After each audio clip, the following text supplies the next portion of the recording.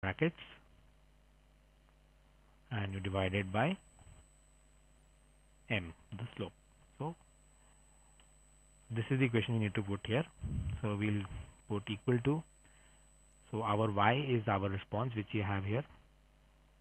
So we'll start the bracket, open brackets, y minus intercept, close the bracket, and divided by m, slope. So we just selected the corresponding boxes and the values come there, and we click enter. So this is the calculated value. Sorry. Now if I was to just drag this down, you'll see we'll get an error. This is because when you drag the cell and copy the cell, so it will automatically change all the references. But we don't want the reference for the slope and intercept to change. So what we do is, before the slope and intercept, we add dollar signs. Dollar, dollar, dollar, and dollar. So this, what this means, that it is a fixed reference. It will always refer to the same cells. So we get the correct result. See, all of these, it is again always referring to these two cells, but the reference for the response is changing because we did not put dollar signs in the response cell. Okay, so this is our calculated concentration. We can change the number of decimal places we want to show. So here we go, 2. Similarly for these cells, 2. So now you can put any calibration data here, and it will accordingly change all the results, change the slope and intercept, and you can also use different values of your sample response, and you'll directly get the calculated concentration. So let's make some space for the graph to be added so that it's a neat printout when it comes out. We can resize the graph, and we just take it here and make it a bit smaller, or maybe we'll just increase the width for these cells. This is we are doing just to make it look nice when it comes out on one page. So you can add your logo above that, not add that here. So your sheet is now ready for calculations.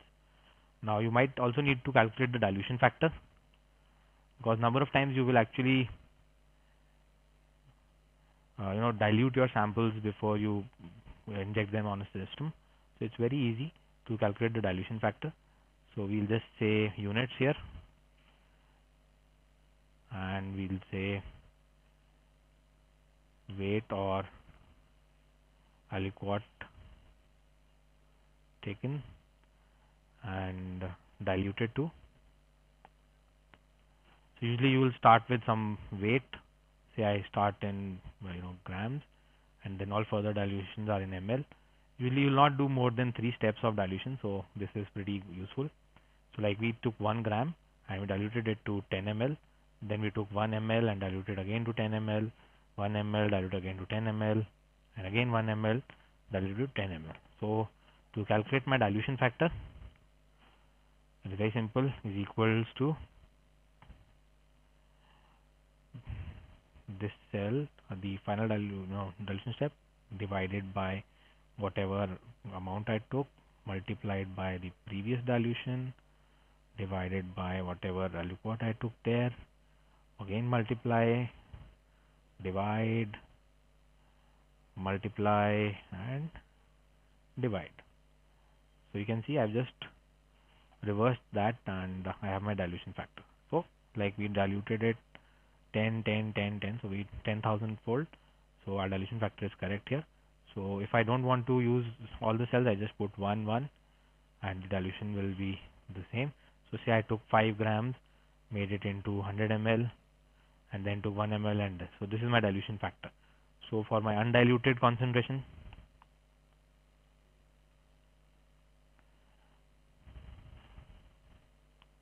I simply multiply this concentration with my dilution factor. Again, I need a fixed reference, so I add my dollar signs here. So this is my undiluted concentration. Again, I will just quickly adjust the decimals that I can take, and there you go, our sheet is ready. You can also add fields in the bottom, like the person who did the work and for quality assurance. So like I want to do analyst, name, signature and date, and I also want to add check by, name, signature and date, and I can also add any other field that I want. So then it becomes mandatory. Now comes the part where I have to lock this sheet. So it's very simple. First you decide which cells you want to leave open. So in this case the concentration and response would need to be left open, because this is the value you need to enter. So you just select the cells, right click, format cells, go to protection, and we unlock them. Same way, all of this needs to stay protected, so we're not going to unlock that, but the response for the samples need to be corrected, entered every time.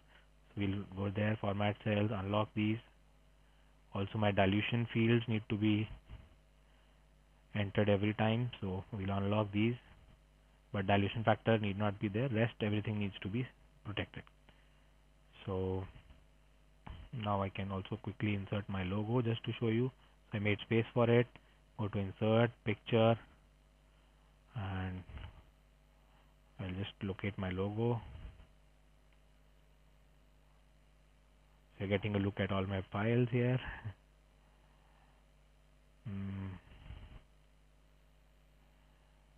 Okay, documents, logos. So that's the logos for my companies, and I just insert that. I can quickly resize it and place it here.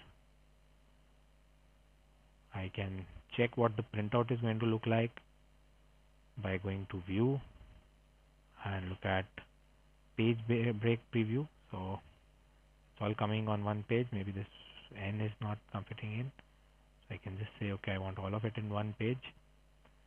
Now you can see a print preview. I think it's a nice looking sheet. You can always improve the formatting. And now we need to protect the sheet. So we go to review, protect sheet. So people should be not even they can maybe select locked cells, select unlocked cells, but they can't format, enter any data. We'll even select locked cells, but not give them the option to select locked cells, and we add a password.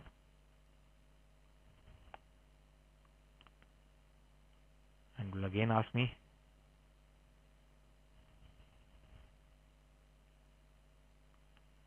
to repeat the password, and there you go, the sheet is locked. See, I can't click anywhere else, but only in the cells where we allowed. So we can again go to a normal view, and there you go, you have a sheet. So whenever you want to use this sheet, you can change the standard concentrations here, change the response, the equations stay the same, the calculations will not be changed. You can change response for your sample, you can add your dilution factors, and you will get your undiluted concentrations. This is a generic example, but I would highly recommend adding the units to be entered, because if you use incorrect units, you will always get wrong results. So I hope now you can make your own Excel sheet for calibration curve. This sheet is available as part of our training course on our site, and it's given there. And also there are many more videos like this inside our training courses. So I hope to see you in one of those, and enjoy. Thank you.